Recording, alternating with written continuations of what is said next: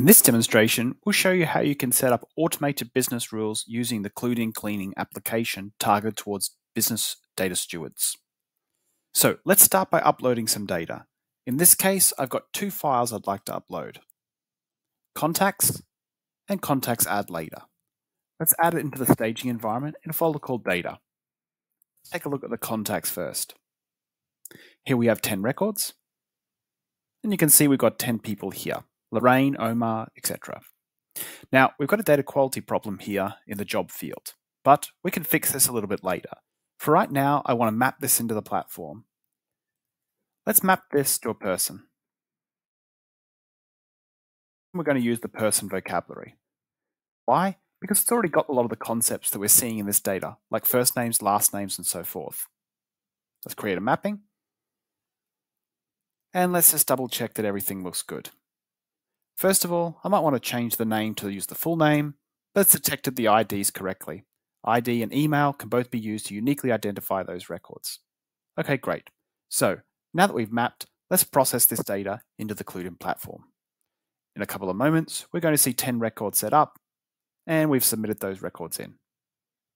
With those records in the platform, I'm going to head over and create a stream out of the platform. I've already set up a connection to a SQL Server database. We call them export targets. And now I'm wanting to specify what type of data I'm wanting to actually push out to that target. We're going to create a stream called person. Here, we need to specify exactly what type of data we're looking at streaming out. In this case, let's just keep it simple and set the type of data to person. Save, confirm, and we can see a preview. Here are all the users that will be pushed out. However, I'm not wanting to push out all these properties, just the job title itself. Let's head to the export configuration, specify where we're wanting to send the data to that SQL Server database, and we're going to create a table called person. Let's set this up in the synchronization mode, and let's specify what exact fields we're wanting to share with that downstream system. Here, let's search for our job, add that in, save, and let's look at the data tab just to make sure this is exactly what we're wanting to send out. Yes, we're wanting to send out the data with all the data quality problems still baked into it. Let's activate this and confirm. Now, once this data started flowing, it'll be out there in that SQL Server database. First of all, we need to fix the problems, and then we need to patch them so they never happen again. So for this, let's head over to our cleaning application. We're going to create a new cleaning project called Fix the Job Titles. In this case, we want to specify what exact data we're wanting to fix. We can use the same filter we used for our stream. And it's also going to ask us for what properties we're wanting to clean as well. Let's just fix that person.job field. Let's create the project, and we can now generate the results. Let's confirm. Let's head over to our SQL Server database, and we should be able to see a table called person, which we do. Let's select the top 1,000 rows. And we can see that our records are out in that target system with the data quality issue still in the target as well. Now that we've generated our cleaning project, let's go off and clean the data. Let's clean up our canvas. And let's just focus on the actual problem at hand. Now, I could automatically just go and manually edit these in line, but I'd like a little bit more of a smarter way to do this. For this, I'm going to ask the platform to break down all the unique values of this job. You can see it's pretty distributed. Let's click the clustering button, in which CluedIn will use different techniques to be able to not only detect the problem, but suggest the fix. In this case, it's telling me that all these versions of accounting can be turned into this more normalized, harmonized version. I agree, and I also agree with this software developer as well. Let's merge those, and let's continue going through some of the other techniques. They seem to have picked up another permutation of a problem and made the suggestion that both of these can be turned into the same result. Let's merge those. Let's close. Now the distribution is looking much better.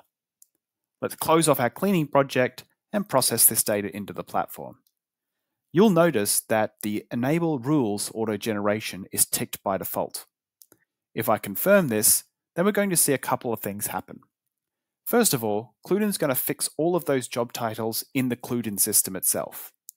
It's also going to push those changes down to my SQL Server database so they have the fixes as well. In addition to this, if I head under the Rules tab, you'll see that it's automatically created business rules off the back of this. However, they are inactive by default. So let's head over to our Rules Builder and let's activate all of these rules. These rules are very explainable. For example, let's click on this second rule that clearly says if we ever see a person.job equal to software dev, then let's set the value of that same key to software developer. This is what we instructed the system to do in our cleaning project, but now this is codified in a business rule.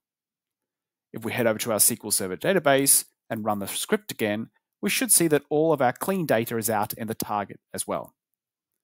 Okay, so how we patch this? If we head this back to our data sources, remember that contacts add later file that we had before. You can see in here that we've got 10 rows. However, we see the same types of problems happening in that job column.